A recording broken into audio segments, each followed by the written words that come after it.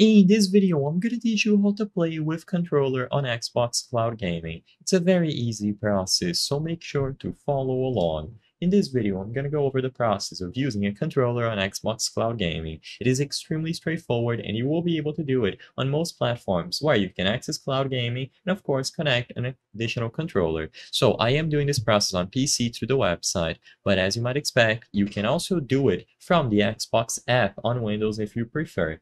The process is going to be exactly the same. All that you have to do is make sure that your controller has been properly connected to your PC.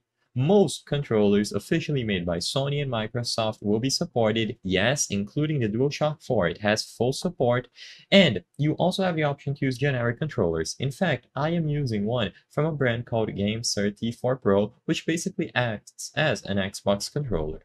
Regardless, if you are unsure if your controller is properly set up, just right-click the Windows icon, go over to Device Manager, and you will be able to find it in here. So mine is under Xbox 360 peripherals, but for you this might differ. Just make sure that you find the controller, and if necessary, right-click it and update the drivers. Now, just go inside of any game on the Xbox Cloud Gaming service that requires a controller and click play. If you see this prompt, just press any button on the controller. Check this out. As soon as I move my joystick, we're ready to go. So the controller was detected and I was allowed into the game. So this is all you have to do. There's no secret. The only requirement is that the controller has been detected by your computer.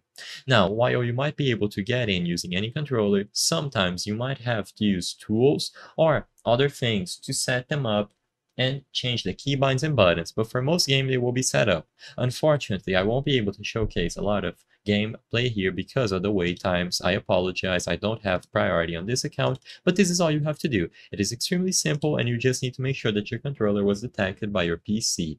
I hope I was able to help you on how to play with controller on Xbox Cloud Gaming. If this video helped you, please be sure to leave a like and subscribe for more very easy tips. Thank you for watching.